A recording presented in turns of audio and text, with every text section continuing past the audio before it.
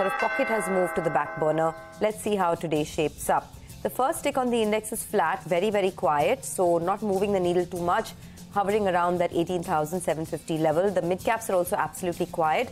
The good part is that the advance decline ratio is in favor of the advances, at least at the moment. Big moves. Let's first check out what's happening with the banks, because they've been the big laggards. Once again, the bank Nifty is down about 80-odd points. ICICI Bank is your top loser, followed by IndusInd Bank and then HDFC Bank. So this whole pocket is under pressure. Autos are starting to come off a tad bit now. The rally has been pretty smooth this year and this month. So autos, Maruti Suzuki is down. Eicher Motors is under pressure. So some profit taking is what you're seeing there. And metal names as well. Tata Steel is down about 0.5%, followed by a couple of other metal names, leading the way on the downside. Bajaj Finserv, Divi's Labs, there are a couple of other stocks that are in the red. By the way, HDFC AMC, after that block, is one of the big movers right now. So do keep an eye out on that. And Indigo as well is up almost about 2%. HDFC AMC now rallying about 8% in trade. Talking about gainers, Apollo Hospital is your biggest index gainer right now, followed by SBI Life, Adani Enterprises, and some of the IT stocks are making a bit of a comeback. Wipro, Infosys are trending a tad bit in the green. Titan and Britannia are also holding up in the green. In fact, Apollo Hospital has been the biggest mover this month.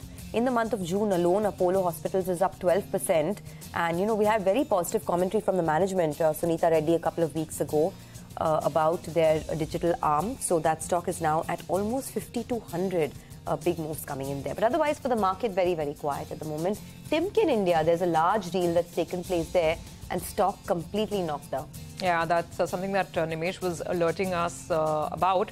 In all probability, this could be, at least, this block could be perhaps the company's owners, the foreign parent, them looking to pare down stake. Of course, it's not confirmed. You have to wait for the end of the day to find the identity of the buyer and seller. But the buzz was that maybe some of this selling is happening because foreign owners are cashing out. By the way, check out IIFL Securities. These very strict observations coming in from SEBI.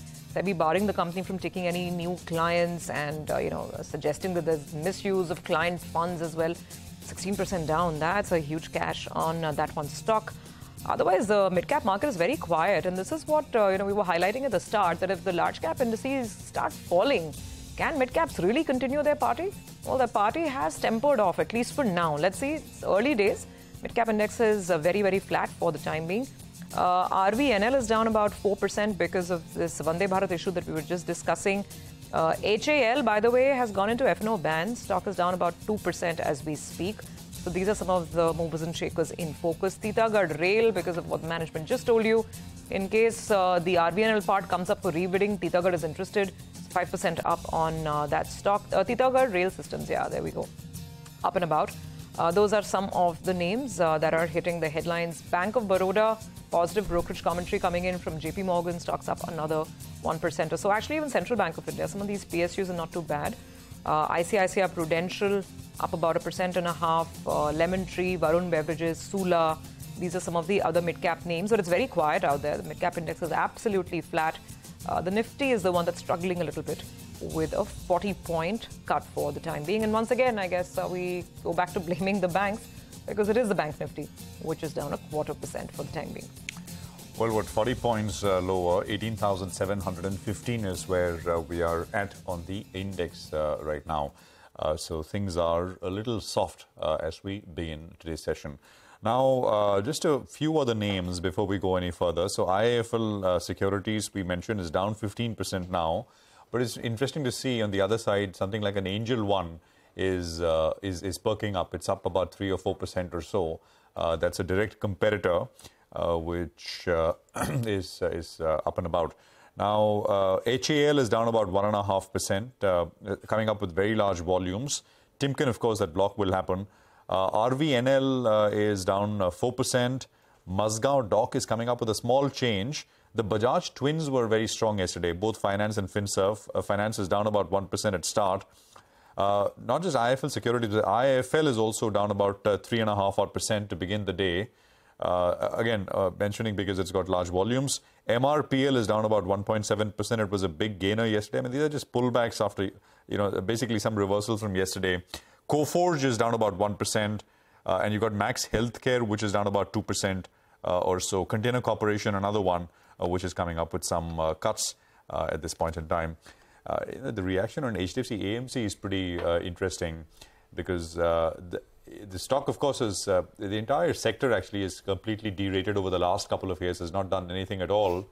And now there are these TER regulations, but at least the reaction for now, if it were to hold, suggests that maybe the big overhang was also this Aberdeen stake, which now is finally out of the way.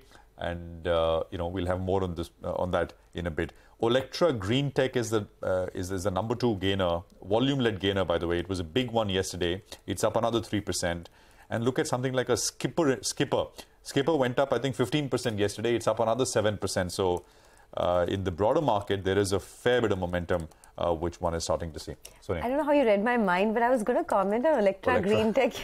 If you remember, Ravi Dharamshi in our editors round, okay, you weren't there this week, but he's been a big. He's very bullish on this entire EV space, especially the ancillary space, not the main OEMs, but Olectra Green Tech is into EV buses. And this year, Prashant, not even 6 months are over, the stock has doubled. It's literally up 100% since January because of, the kind of momentum that we're seeing in the EV space. So this is one theme that's really working out. Absolutely. Yesterday we had Vijay Keria with us, who was also talking about EVs as a sunrise sector. And of course, I mean, his big bet is Atul Auto, where, post-pref issue, his stake is about 20% now. So that's, that's what we have. Amber, by the way, is up 4%, 2,200 on Amber.